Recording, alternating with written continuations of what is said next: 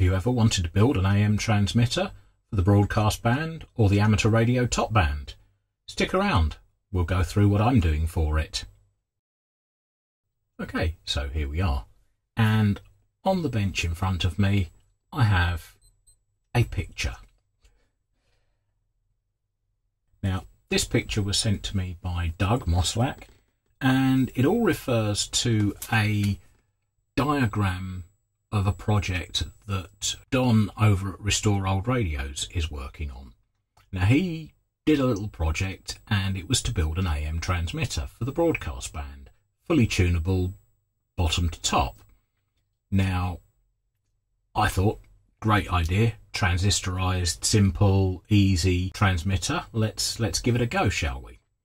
So anyway, I've been talking with Doug and also Bob via email. You all know Bob. And I've come up with a sort of similar design to both Doug and Bob. Now, I believe Bob's already built his and is working, although he's saying that there's some quite low range on it. Doug, I'm not sure how far he's got with his, but I'm just starting, and I've been doing some preparation, and I've been working on this and that in the meantime, and life gets in the way. You all know how that goes. So what I've got on here is the drawing that Doug sent me, and this is the layout from Don's video, and it shows his layout and which components are where. So Doug has been working on a schematic, so I'm going to move the drawing over to one side and it falls straight back down again. So Doug's been working on a schematic and builder materials. This is the circuit diagram, this is the parts list, and everything looks fairly straightforward. So of course I thought, right, do I want to build it on a board like this? And I thought, no. I thought, I'm going to go old school. I'm going to build it breadboard style. Now I know Don did that in his video, and his breadboard looks very neat and it's very pretty, and it's one of these modern super duper plasticky ones. And I thought, yeah, I could breadboard it. And then I thought, let's old school breadboard it. And you'll see what I mean in a minute. So let's go through and just show you what I did to get to my breadboard. I took the schematic and I translated it into a linear layout. So from the raw schematic, I just said, right, okay, let's start at one end, in this case the input, which is where the audio comes in, and draw the components in line as they connect. Now, this technique works for everything from transmitters, receivers, amplifiers, guitar amplifiers. This is effectively making a point-to-point wiring diagram of where things physically go. And when I say make things as they would physically go, you'll see very, very shortly. If we go back to Doug's, and I'm going to try and put these in side by side. Okay, so if we go back to Doug's diagram, you can quite easily see that here he's marked audio input with a resistor, and then from that resistor you have a capacitor going to ground and a capacitor going off to the base of that transistor. Well, in my diagram you have a resistor, it goes with a capacitor to ground, then another capacitor which goes to the base of the transistor here. And if you follow it on, at the base of that transistor is also a resistor, which is there, which goes to the collector, which again goes to here. Now I can see you saying, well, yep, okay, you just duplicated this. Well, yes, I did. And then I went one step further. I made the breadboard. As we go here, you've got the resistor, which goes into the capacitor. There's another capacitor, resistor between the base and the collector of this transistor. That emitter goes to ground, and so on, all the way through the entire circuit.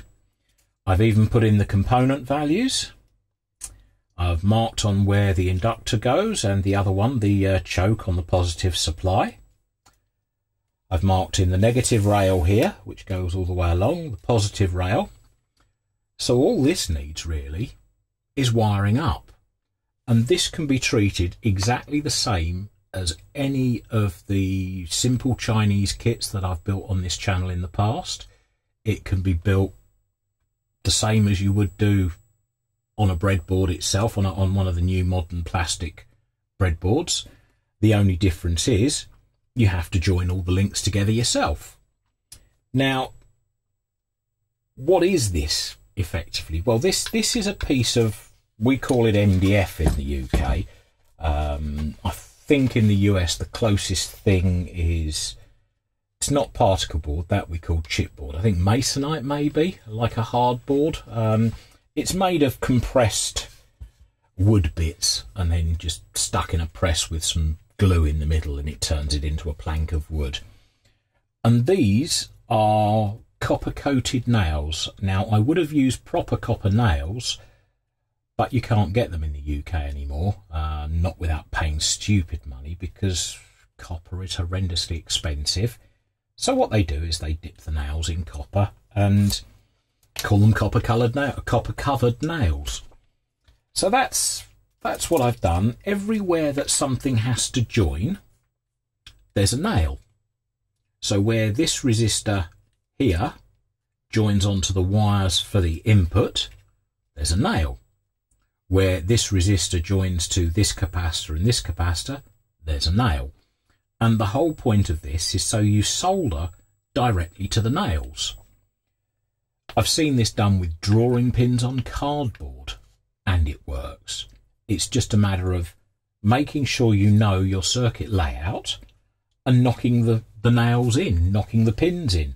And I make it easier for myself, and also for this demonstration, by marking on the components, rather than just leaving them on a piece of paper, by actually physically marking the components on. It's all done in pencil.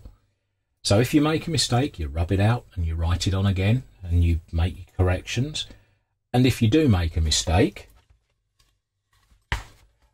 you can take the nails out of the back of the board. Now here I started too far over and didn't leave enough spacing, so I thought, right, okay, I'm going to start again. So we all get it wrong, but you can end up with a board that is ready to use. What I'm going to do is I will start by wiring up the very basic part, which is the earth line, the ground line. Now, you can use any wire you like. I just happen to have a roll of tinned copper wire, and I've had this for many, many years, and I do have some others. You can get it on eBay still. It's nothing special, and yeah, it's just, you know, wire that's been tinned with tin. It's not silver plated, it's nothing special. One trick with this, if I get the pliers, you can see that where it comes off the roll, it has some bends in it. If you just grip it and pull, it makes it perfectly straight. And then what you can do is you can lay it around your first pin, and I'm just going to twist it round at the bottom like that. Lay it across the bottom of all the other pins. I'm going to cut it slightly longer so I don't have to mess with the rest of the roll. With that out the way, then take the pliers. It's got a leg of something magnetised on. Just take the pliers and wind it round the last pin. Just needs one turn on each. And then what you can do is you can either lift it over like this, over the alternate pins, just to put some more tension on it.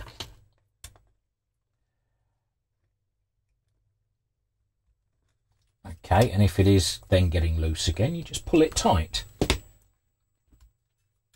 Or you can lay it straight. It's entirely up to yourselves how you do it. But then you can get any soldering iron, and I recommend using quite a wide tip because you need to put a fair bit of heat into this.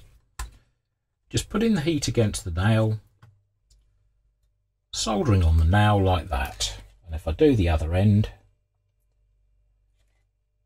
we know that wire isn't going anywhere. Because these are copper nails, or the copper coating on them, it takes solder really easily.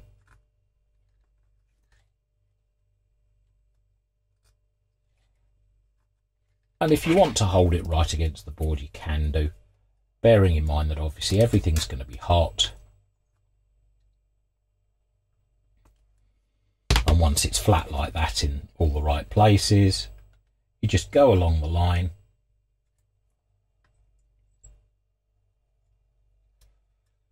soldering each one of these however you like. Now that one's jumped up because of the heat in the wire, because it's expanded.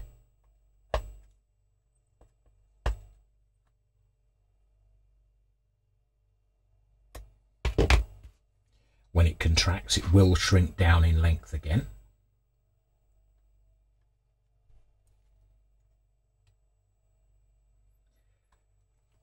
And that is the ground line.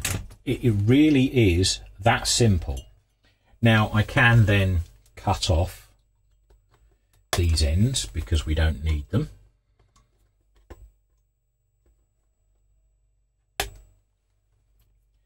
And I can do the same using the same technique for the positive line. Instead of just doing the overlapping, you can pull it tight there and then just do a single turn round each nail like that. And again, you can push it down, make sure it's tight,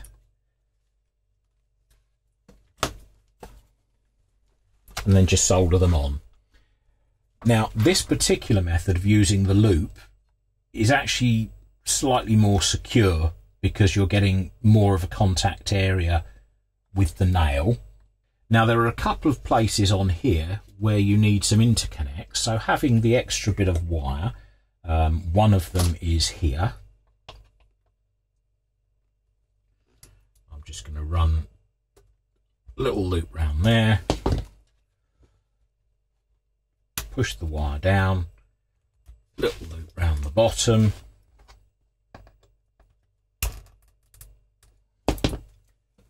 and again just solder that in and make the interconnect there as it is. At this point, what else can I do apart from now start putting components on the board? Why do they call this breadboarding?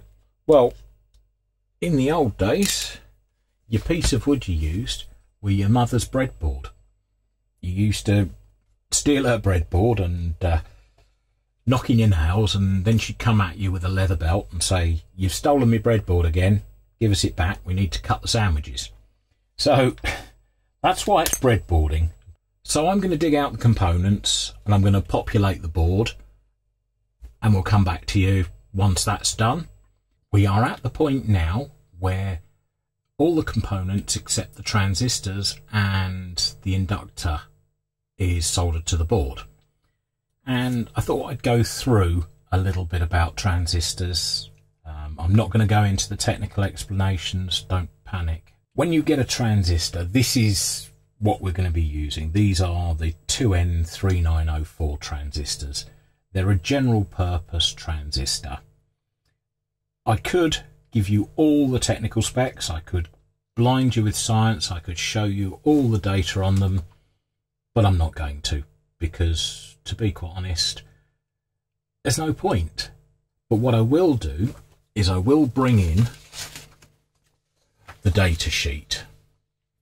Now, this is only page 1 of the data sheet. I haven't printed the rest off because for this purpose it's all completely irrelevant. What we need to know is on this transistor, and as you can see it's just a little 3-legged device, what the leads are. Right, okay, so you can see that the transistor has a flat side and a round side.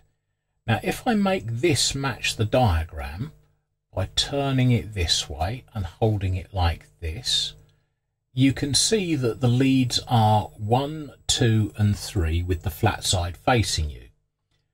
So we know lead number 1 is the emitter, lead number 2 is the base, and lead number 3 is the collector.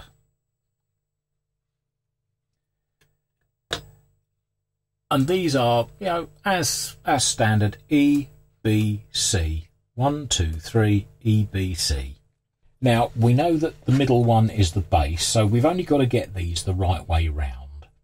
So again, we know 1 is the emitter, base, collector. So if we go to the circuit diagram to get these right, we know that on C1, which is this capacitor here, that has the base on it. We know that it has to go with the emitter, which is the one with the arrow on it, has to go to ground. So if we look, we've got emitter, base, collector. So the emitter has to go to ground, like that. The base goes to the capacitor, and the collector goes to the supply voltage. So all I'm going to do is I'm going to sit this in place like this. I'm just going to rest that under the lead there, like that, and just add it in with a blob of solder. So now hopefully I can hold this in place while I solder it on. So I'm just going to heat up the pin, then just add the blob of solder to one lead and not keep it there too long, because too much heat will damage transistors. So now that I've got one leg soldered, let's just make sure all the legs reach each of these pins, and that one does now. So I'm just going to add a blob of solder to that, and that's joined in.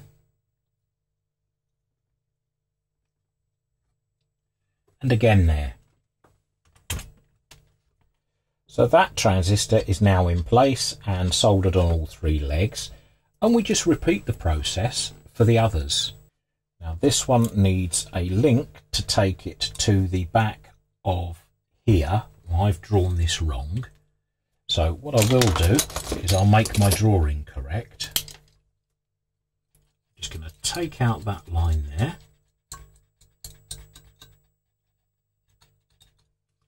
I'm going to draw it in like that. So that one hasn't stuck, which means I just have to wrap it round. Not enough solder and heat. There we go, that's on there this time. And to do that, I can either see if I've got a long enough piece of lead, which I haven't, or I can get the wire back. And all I'm going to do with this, make a small J hook, like that, put that round the lead, just bend that one back as well.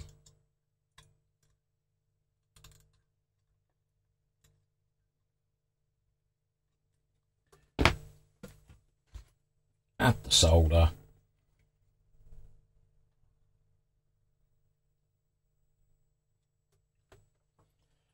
and that makes the mechanical connection, and then just put that one round there like that, cut the wire, move that, yada yada yada yada yada. See, I can just witter on forever.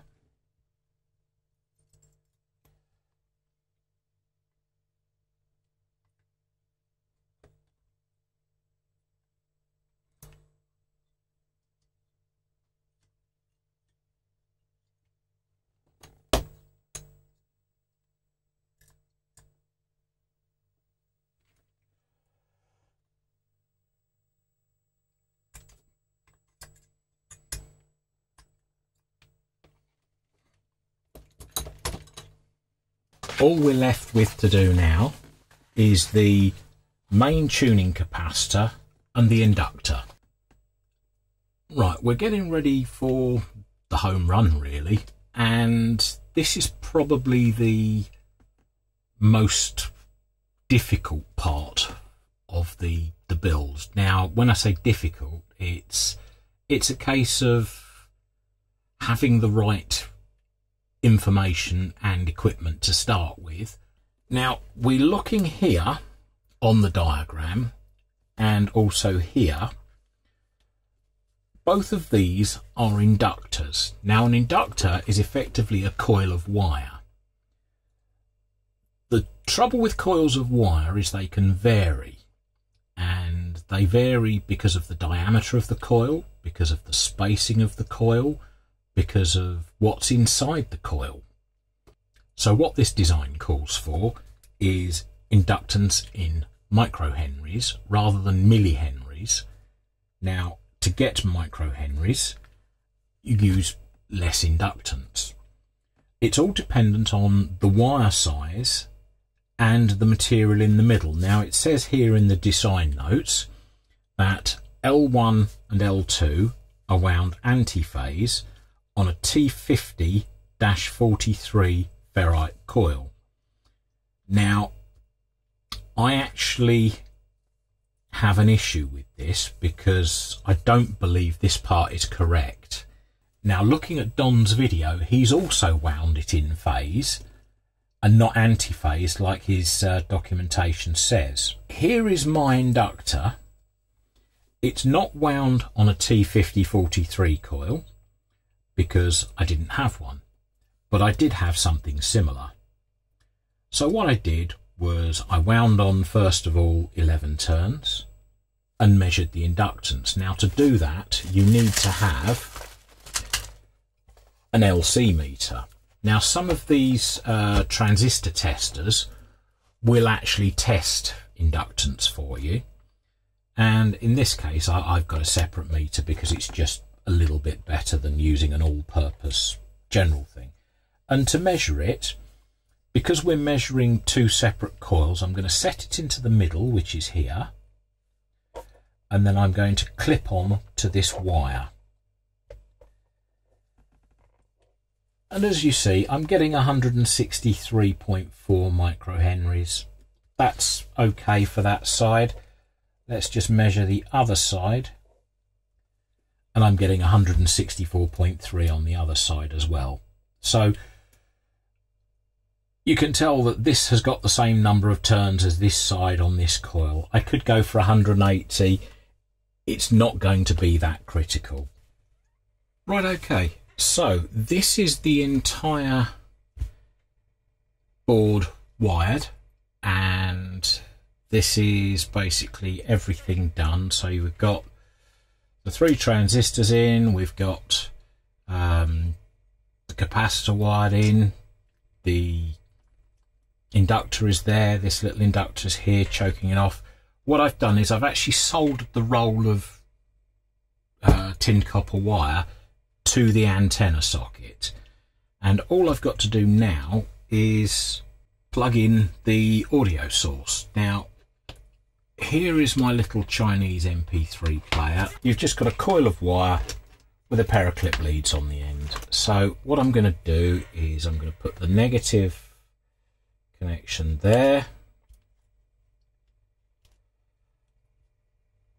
and the positive connection there. This thing is full of YouTube music that we're allowed to use. So now what I'm going to do is I've actually set up the pilot radio that I fixed. That's still on the table. I've set that up and I'm going to turn it on, and hopefully we'll be able to find the signal. So you'll see me walking to the back, and I shall just turn the volume up.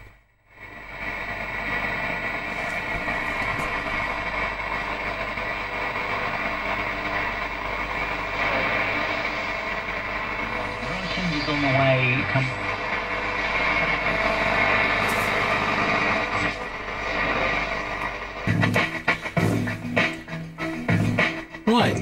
there we go.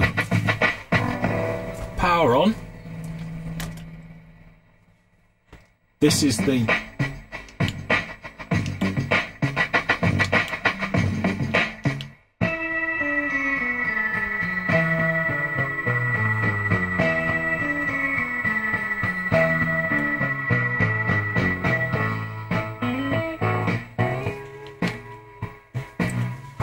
and let's just go and tune that radio in.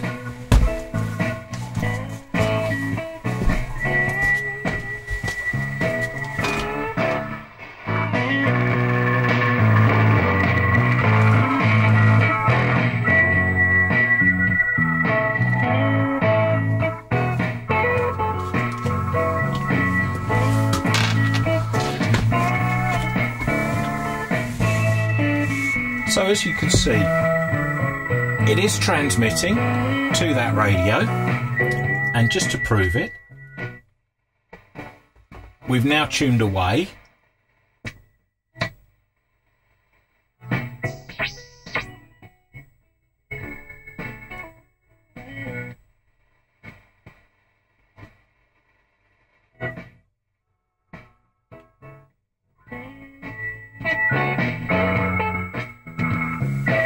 Obviously this is being affected by my fingers, as you can see.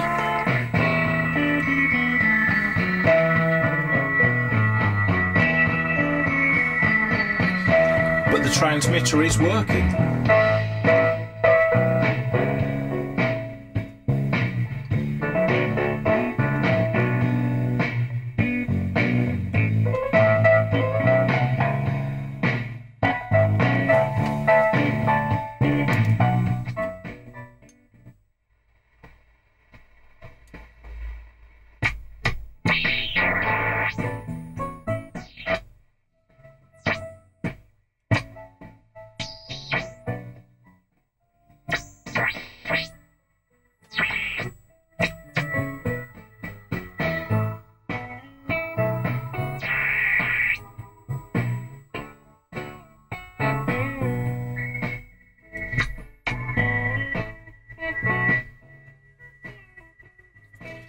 Just trying to get the tuning a little bit better now.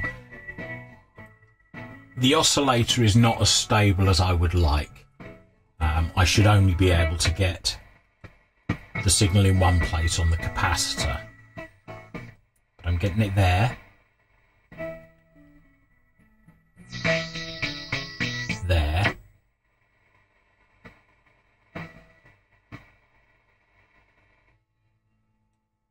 And there.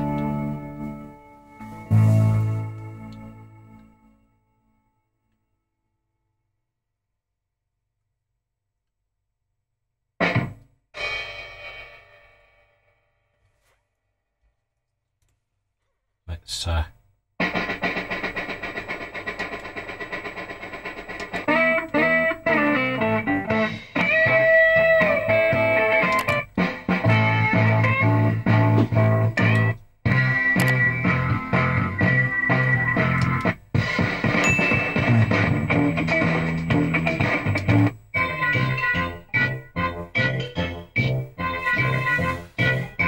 as you see, let's just put that on pause and silence everything down. Thank you for watching.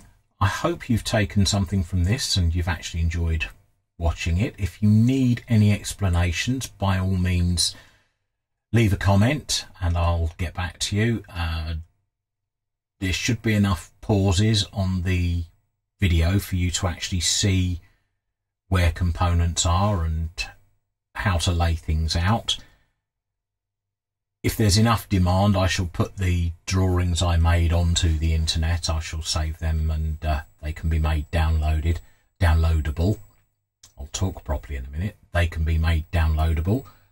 But generally, yeah, all credit for the design goes to Don over at Restore Old Radios. I know I keep mentioning it, but you know, it is his design. I've just made a copy of his design on breadboard. With that, I shall say goodbye and hope you've enjoyed the video. Don't forget to click like and subscribe and leave comments. if there's anything else that I can do, if there's anything you'd like to see. If you like these breadboard style projects, let me know, and I shall do some more of them. Thanks very much. Bye for now.